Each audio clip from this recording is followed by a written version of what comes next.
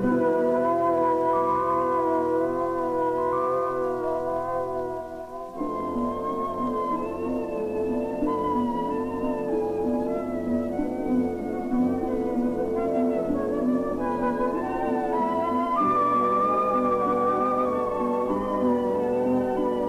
many hundreds of years, from Roman times until the beginning of the last century, the stones of Egypt were all we had seen and almost all we knew of this ancient civilization.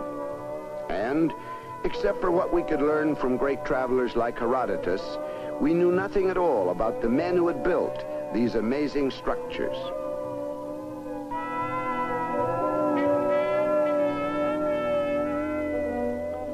Then, in 1798, Napoleon invaded Egypt. His reign there was brief, but he brought with his armies a group of scholars to study the land, and an artist named Vivant Denon, who spent his time drawing the great temples and monuments and in copying the mysterious carvings that covered their surfaces. When they were published, these drawings fascinated all of Europe.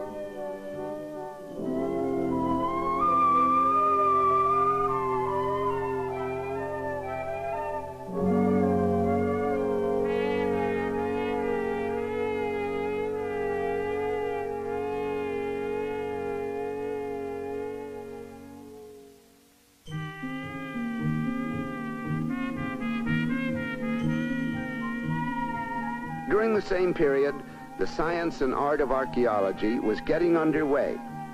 And from then until now, there has scarcely ever been a time when an archaeological expedition wasn't digging somewhere in the sands or among the stones of Egypt, making marvelous discoveries, using more and more advanced techniques to uncover the history and culture of the ancient Egyptian.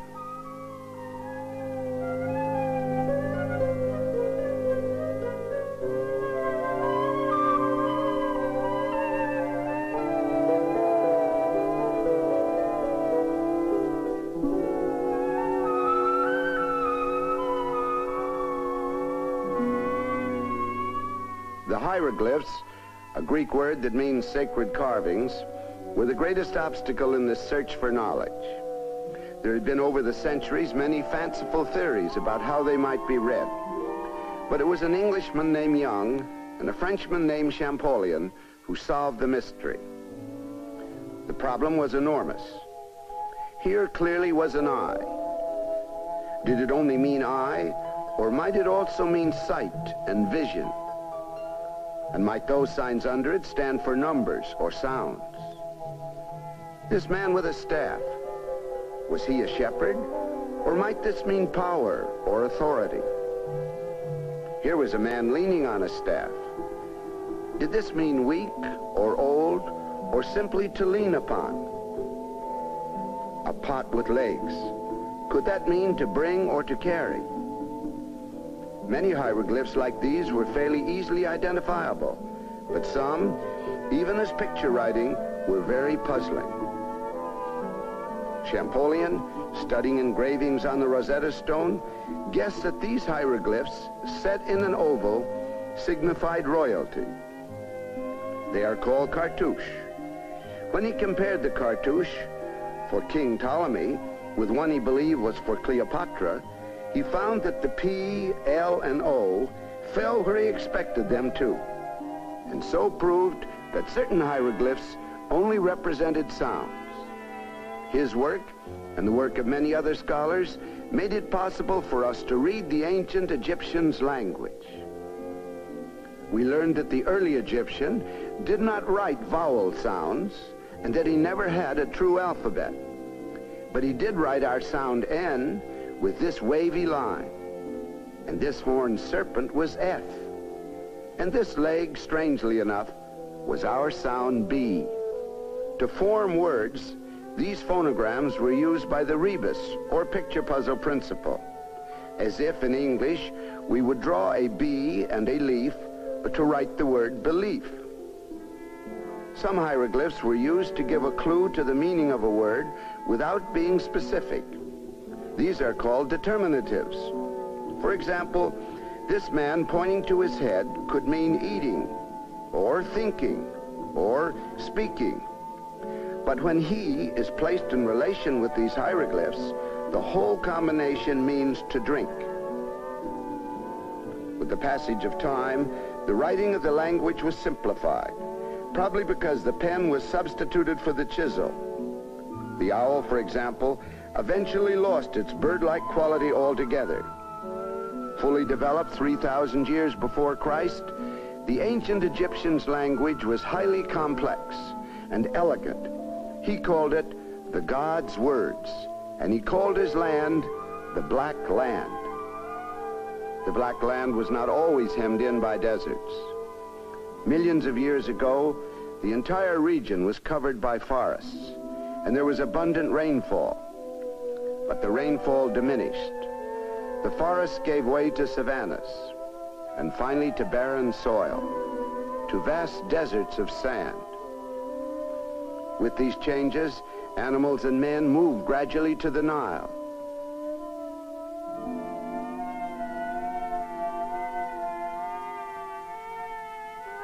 From its two sources in the high regions of the African interior, the Nile flowed north, making its way across 4,000 miles of mountains, jungle, swamp, and desert to the Mediterranean.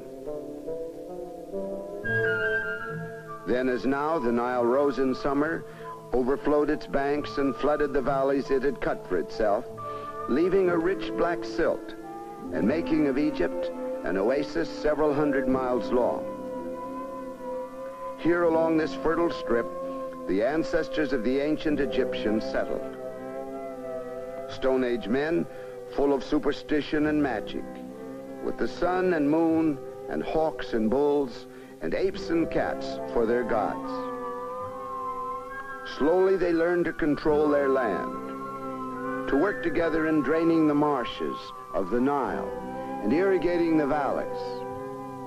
To capture and to hold the rich waters meant constant, back-breaking work. But they did it and made for themselves a kind of paradise. They settled all the way from the Mediterranean to the highlands of Upper Egypt. They were all dependent upon the Nile, whose yearly rhythm of ebb and flood sustained them and permeated their thought. And after many hundreds of years, they were united. The crowns of two kings became one, and the long history of the ancient Egyptian properly began.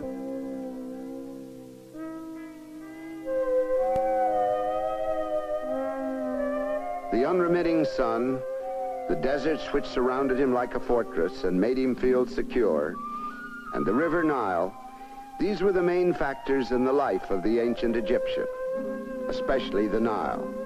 For along its banks, everything grew rich and green.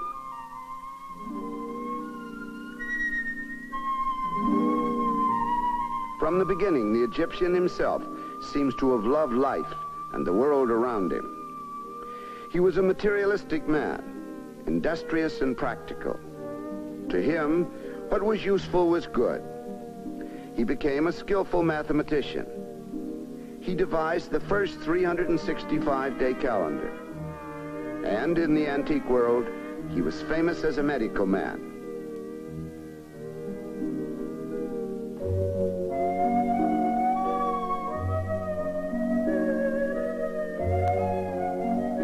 His land was rich in gold and copper, and especially in building stone. And with this stone, although he did not have wheels or pulleys, he built structures that seemed to promise to stand into eternity.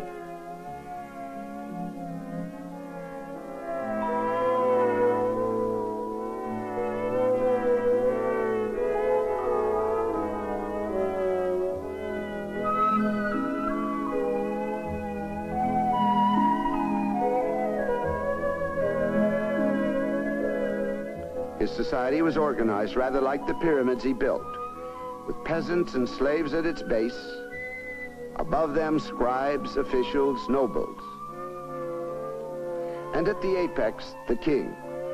But it was a remarkably flexible society, and there was great opportunity for any man to rise and to improve his lot. In his religion, There were many remnants of his Stone Age past. But it is wrong to think that the ancient Egyptian worshipped the animals and animal-headed beings that he carved and painted with such skill and beauty. He simply believed that from time to time, the gods might be pleased to inhabit these sacred beasts.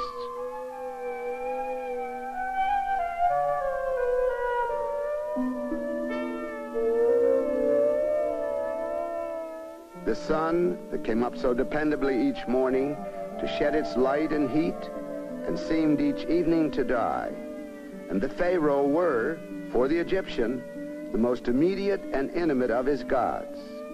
He believed that his king literally was a god, and he held this belief for many centuries. During what is called the Old Kingdom, which lasted from 2700 BC down to 2000 BC, the Pharaoh was all-powerful, and the good of the kingdom and of all men depended upon him. Above all, the ancient Egyptian believed that he would live forever. His idea of death was quite different from ours, and no men in history have ever so spent themselves in preparation for it, in building tombs and in decorating them for eternity.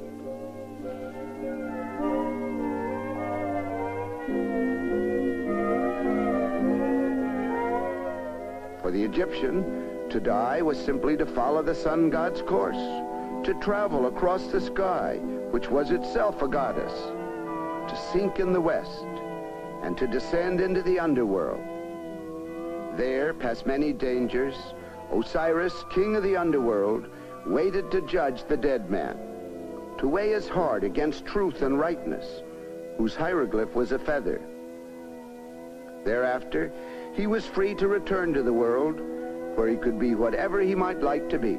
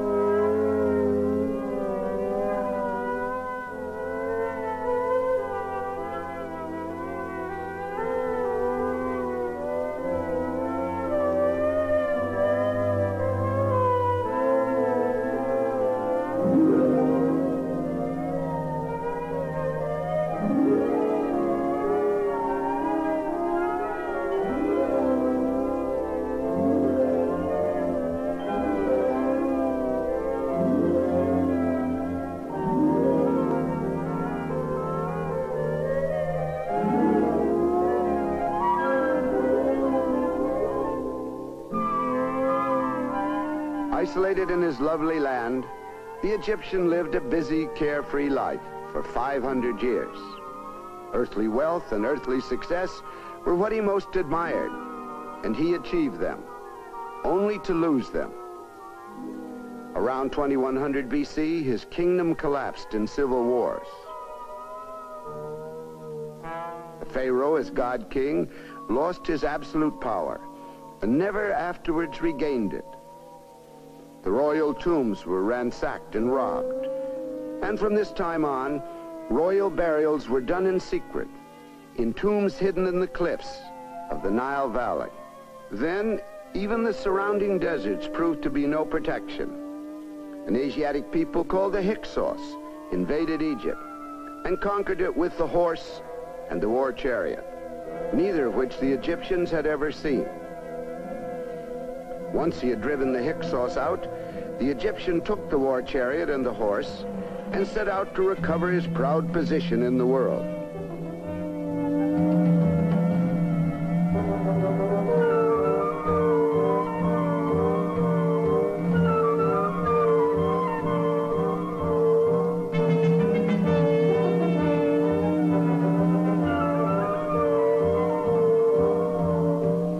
He conquered the peoples of Nubia and the Sudan, and he fought his way eastward into Asia, as far as the valley of the Euphrates. By the 16th century BC, he had established a vast empire. Things changed radically, yet the Egyptians' decorative art changed very little. As he had done from the beginning, he continued to carve and to paint, in the same styles and in amazing detail, the life he loved and believed he would enjoy forever.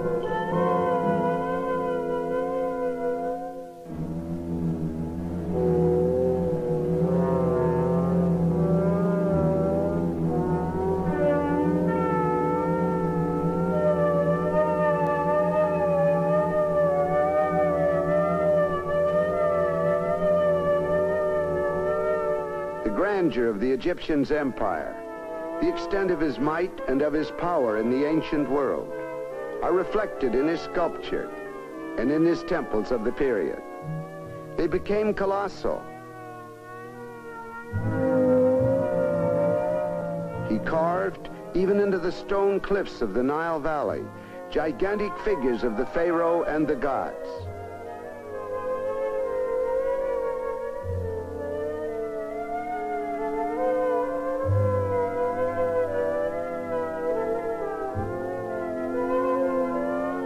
At Karnak, he built the greatest existing temple on earth. Yet in achieving all of this, and in ruling his empire, the Egyptian seems to have lost his love of life. His old initiative was replaced by rigid discipline. His gaiety gave way to gloom.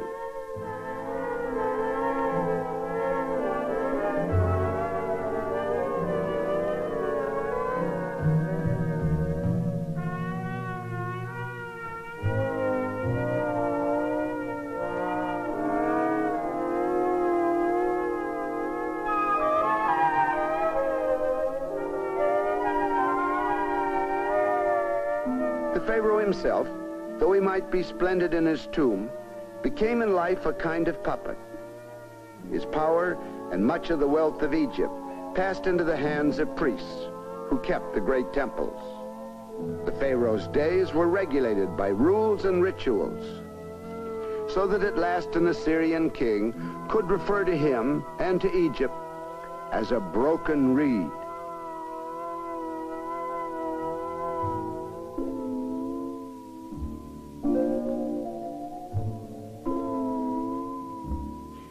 The Egyptian empire fell to a series of conquerors.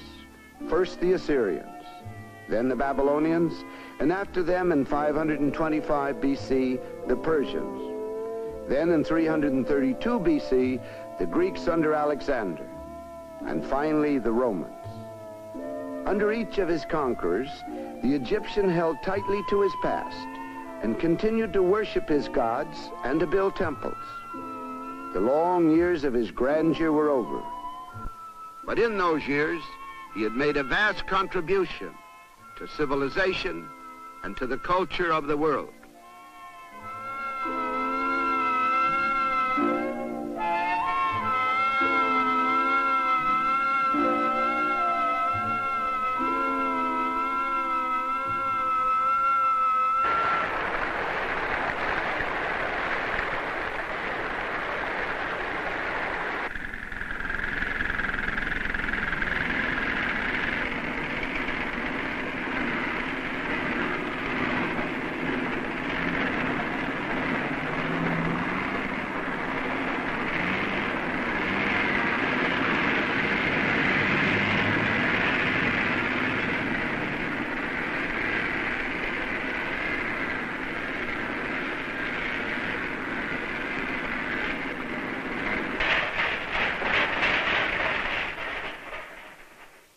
Now, high up the river Nile at Aswan, men and machines have built a great dam.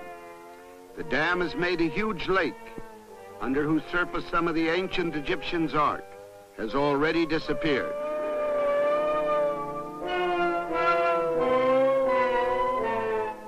A few temples have been saved by being dismantled and moved, stone by stone, to higher ground.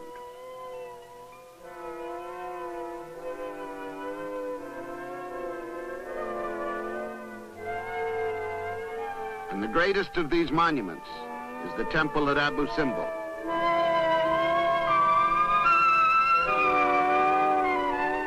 Carved into the face of a cliff in the 13th century BC, it was hidden for centuries under the sands of Egypt. Now, in a triumph of modern engineering, it has been moved intact and will tower for centuries more above the waters of the Nile.